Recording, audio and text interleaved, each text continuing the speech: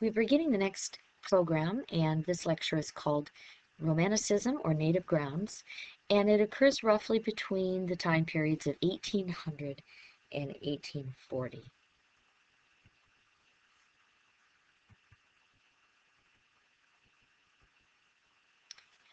During this time period, the new nation begins to grow. We have our first president, George Washington, in 1789, and we also see the country beginning to grow and prosper a lot more than it did before. We were a pretty wealthy nation, which is one of the reasons why England wasn't all that willing to give us up.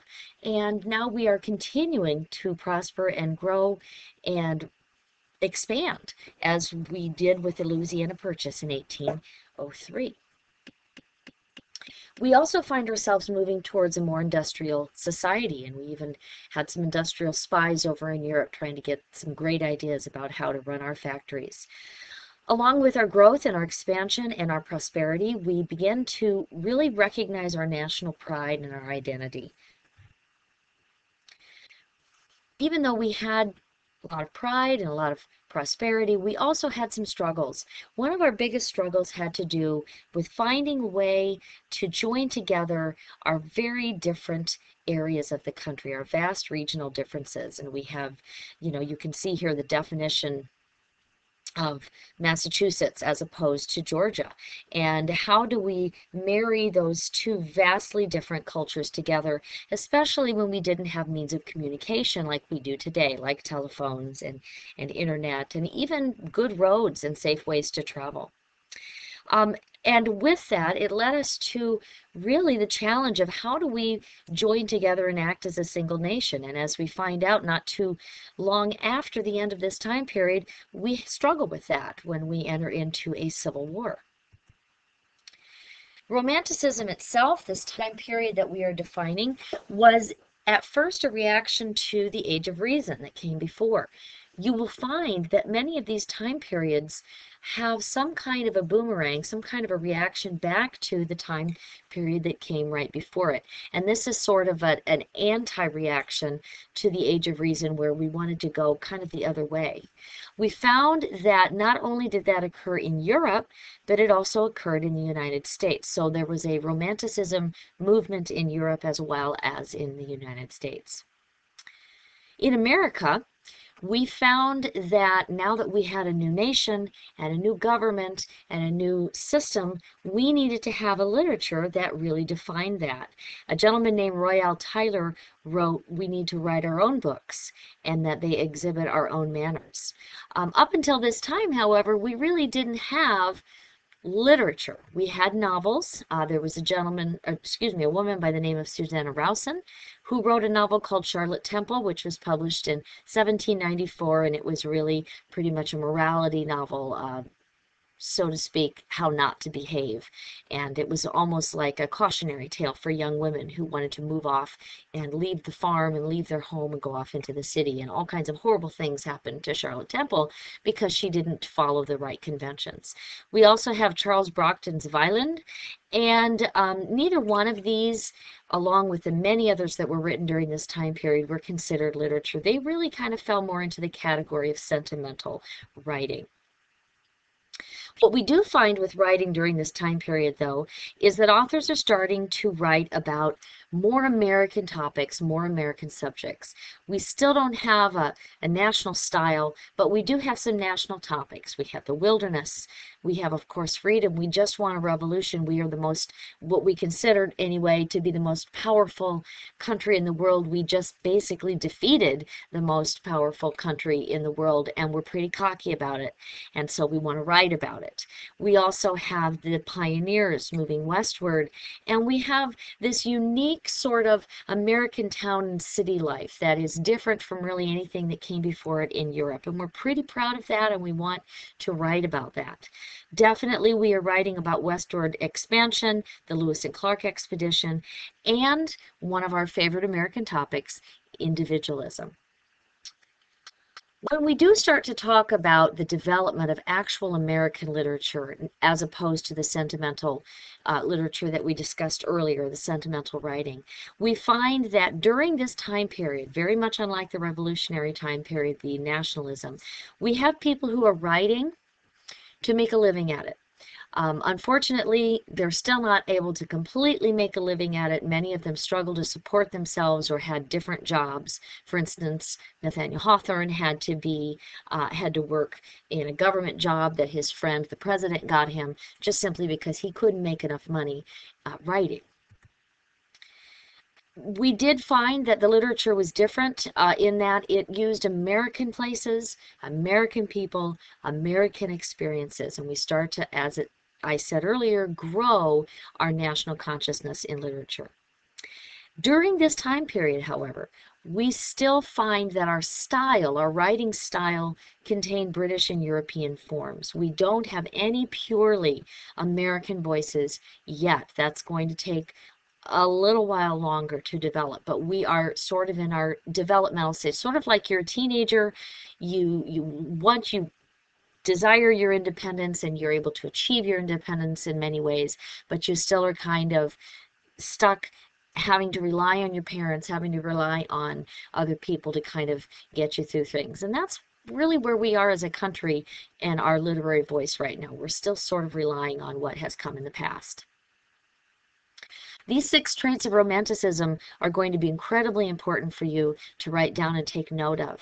We find that with most Romanticism, most romantic literature, and when I say romantic, I don't mean like mushy-gushy love stuff. I mean Romanticism as in love of nature.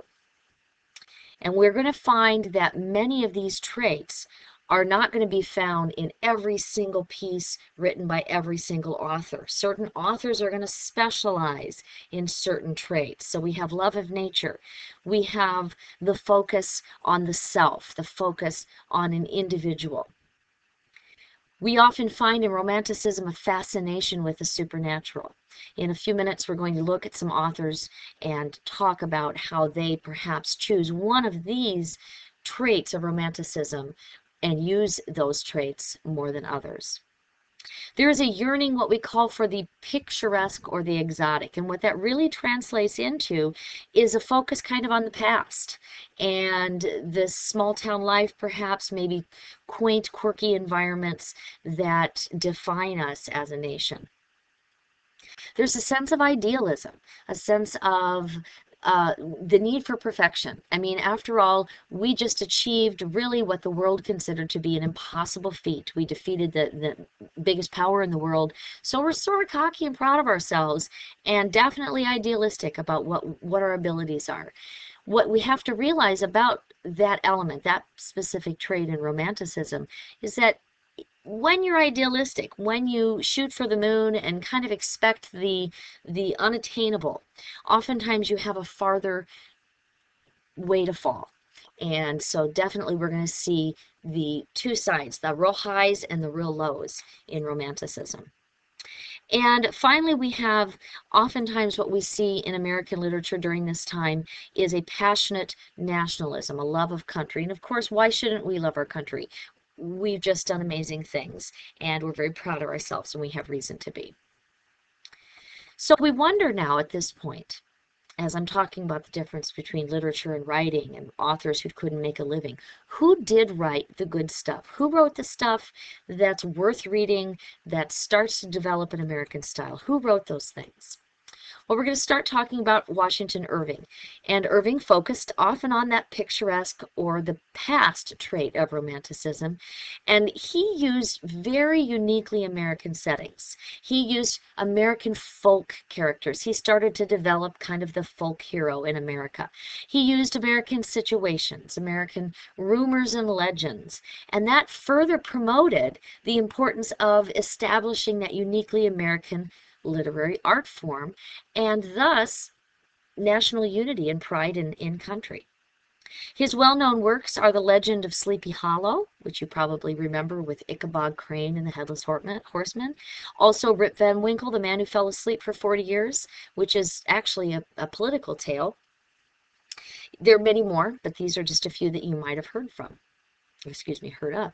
James Fenimore Cooper is another gentleman who wrote during this time period. He also focused on American heroes of the frontier, such as a gentleman by the name of Natty Bumppo, whose legendary past. He was kind of a hero who lived during the time of the Native American struggles and kind of straddled both worlds in that respect.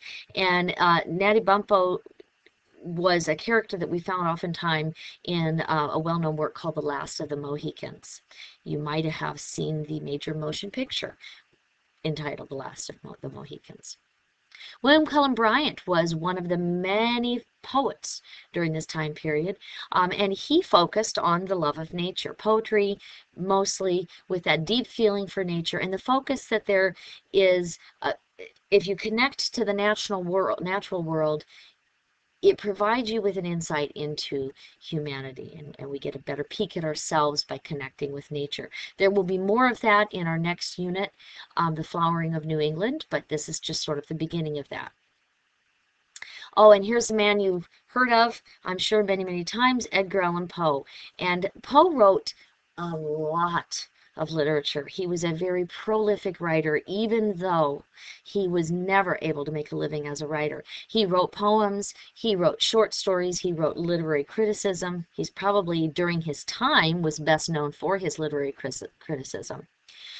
Poe focused on that emotional element and the focus on the supernatural kind of elements of Romanticism. He focused on the tortured minds of characters and characters who faced inner turmoil, sort of that idealism versus reality struggle.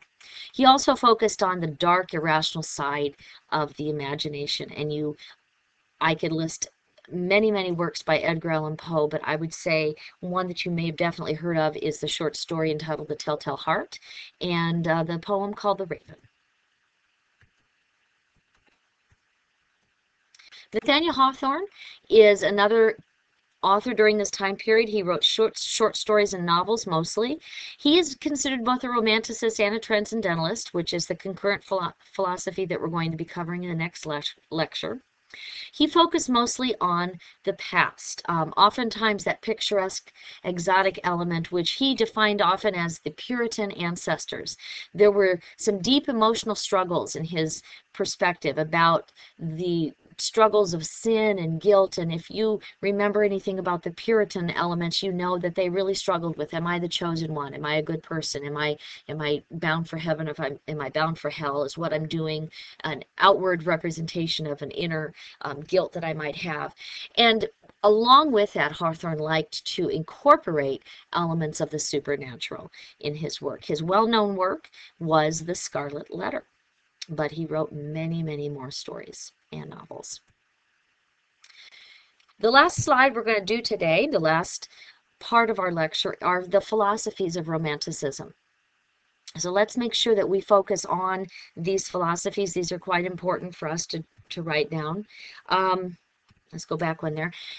First of all, Romanticists relied on their emotions and on intuition, which is very different than what the Puritans relied on. The Puritans relied on God and devotional literature in the Bible. Romanticists reacted by going the opposite way and relying on their emotions and their intuition, which is really how do they feel about something? What's their hunch? What's their gut feeling? They also had an attitude of excess, whereas the Puritans limited themselves and abstained from many activities. Romanticists like to explore, kind of going over the top, and what would happen when you did that.